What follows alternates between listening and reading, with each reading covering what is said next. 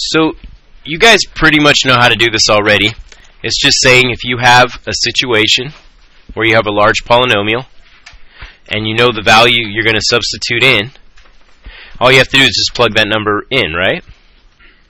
So I took this equation and I just, every time I saw an x, I made a set of parentheses so I could substitute in the 2.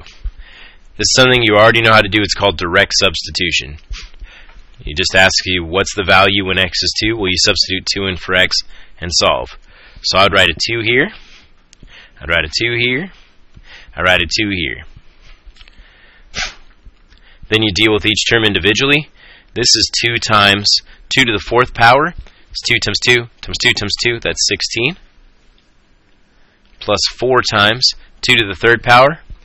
2 times 2 times 2 is 8. Minus 2 times 2 plus 10.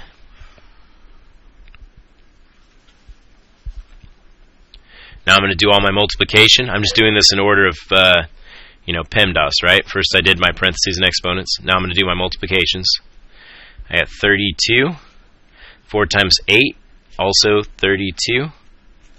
Negative 2 times 2 is minus 4. Plus 10.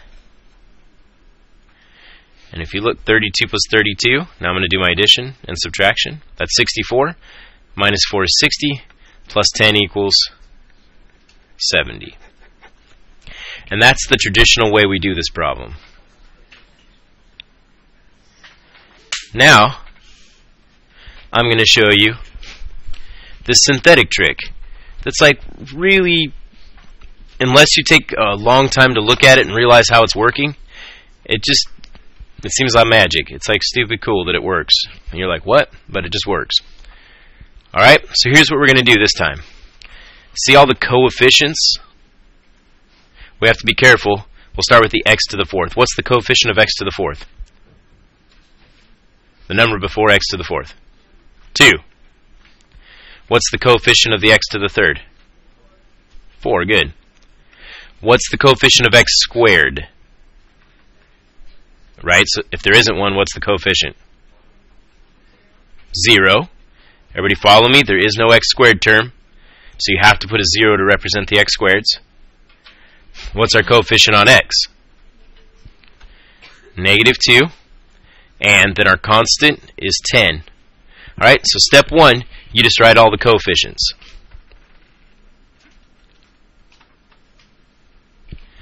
Step 2, make a little box here and look up and say, what is it I want to substitute in? I want to substitute in the value 2. Put 2 in the box.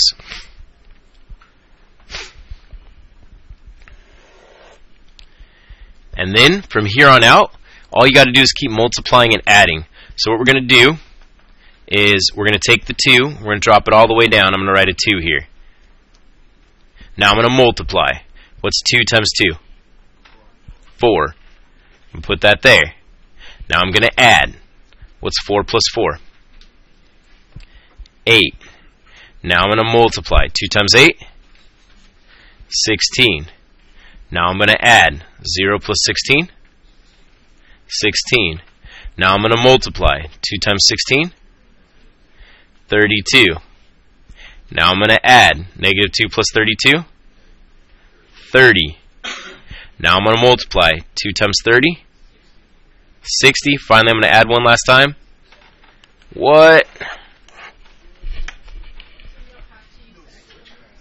No, this is just witchcraft that gets you the same answer. Tyler. Because there wasn't an x squared term. So essentially, it's plus 0 x squareds right there. Because you have to represent every term. Is that crazy or what? You like that? Yeah, which one's more work though, Adam? Yeah, right? It saves you so much time.